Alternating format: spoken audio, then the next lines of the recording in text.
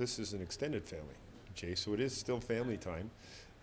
You know, working with the staff and the development crew and the players that are hoping to be Kings or future players for the Ontario Reign. So you know what, it's a great feeling, and you know, hockey in June, hockey going into July, it's not a bad thing. It's just nice to get these kids on the ice, get a little bit familiar with them. They get familiar with the staff and maybe the systems and what to expect come training camp, which is a nervous and hectic time of year, come the fall, and they're trying to make a hockey club or show themselves. And it takes a little bit of the edge off, but also, you know, they pick up a few things on how to improve themselves, what to work on with the remaining part of the summer, so that, you know what, when they get to camp and they get their opportunity, they've got the best chance to showcase their abilities and their talents. So, you know what, it's a win-win for everybody.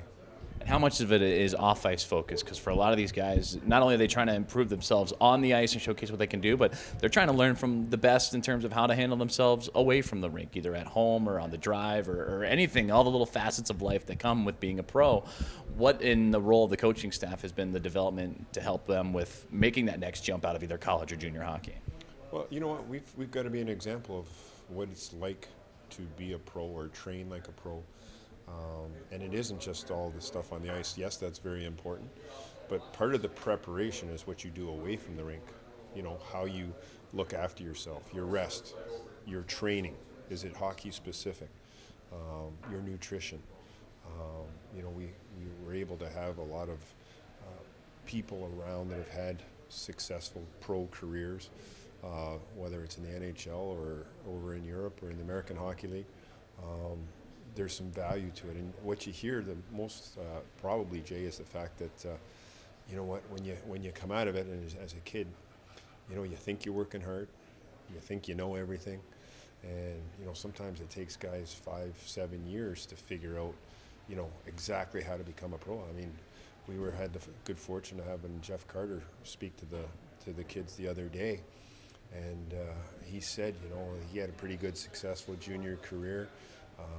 His first taste of American Hockey League action, he was fortunate enough to win a Calder Cup, and he said it actually took him about 5 years of playing pro before a light bulb went off and he figured it out on how he could be an even better player and what it took and the time and effort that goes into it. So just having those guys around and you know, sharing their stories of what they went through, and most of these guys have been through these development camps, and they sat right in these rooms and did the things on the ice and in the gym with everybody, and you know, it's just part of it. It's just part of what makes the Kings a special organization, and you know, you can see why they're very successful.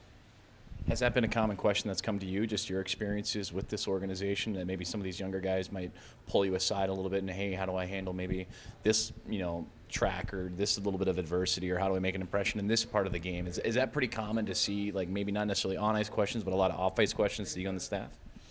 Well, today's group is, they're quiet. They don't ask a lot of questions. Sometimes, you know, it's up to us to get the dialogue going. And I think that's part of what we need to do as coaches and as development is, you know, to be facilitators of the communicating part of the game and engage these guys so that they know that, you know, they can come to us with a question and they can come to us with a situation that maybe we have dealt with.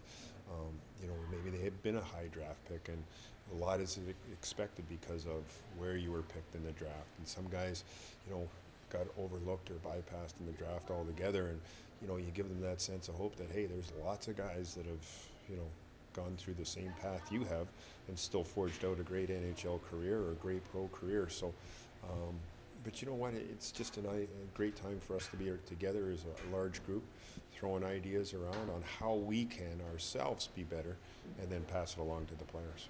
And you led into my final question there, Stutz, is as a large group, as a coaching staff, this is your first real hockey activity on the ice with new management, essentially with Rob Blake as the big GM and John Stevens behind the Kings bench. I know the expectations to win and to perform at a high level are still there, but has the route changed to get there adjusted a little bit, or is it still pretty much the same as what you've gotten used to over the past couple of years? Well, you know what, the bar is still raised extremely high, and the expectations are Stanley Cup championship, nothing less. I don't think that's ever going to change. Maybe the way it's presented or, will change a little bit. You know, Rob Blake's done a great job and has had a great career. But now he's taken that to the management side of things, and you can see where, you know, he's his leadership and his abilities to, you know, relate with his coworkers and his staff. Certainly make sure that everybody's involved, and Mike Feud's done a great job, and so is everybody down the line. And John, you know, is a great hockey mind, and he's a little bit quieter, a little bit more cerebral in his approach, but the message is the same. And you know, I played with John, and I coached John, and you know what, he was one of the best captains, best leaders I've ever had on a hockey club, and he was the captain of our team when we won the Calder Cup in Philadelphia. So that presence that he's going to bring to the Kings, I think, is immense. Plus, he's been around for the last couple of years, maybe 7 years, knows the personnel inside and out, and it might be a softer message in how it's presented, but no less intense. And the expectations, as I said, it's championship or bust. So let's win another one.